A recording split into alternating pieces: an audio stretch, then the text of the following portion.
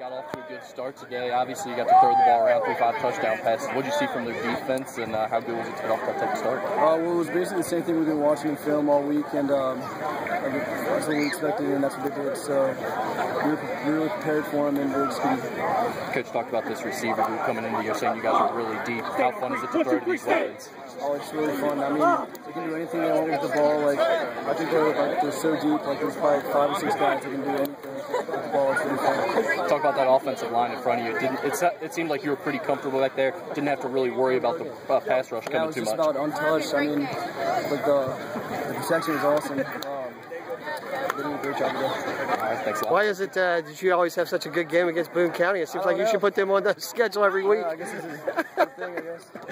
Talk a little bit about the running game today. You didn't really need it, but Ben had a couple of decent runs in there.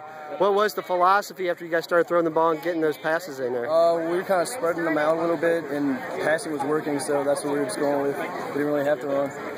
How good do you feel right now as compared to when you ended the season last year with the injury? How are you feeling? I mean, I'm feeling great. I'm at 100% right now. Still looking forward to the rest of the season. There you go. That's Adam Wagner, the quarterback for the Cov Cath Colonels. He threw for 5 first-half touchdowns and a 39-6. Colonels win in a shortened game at halftime because of the heat.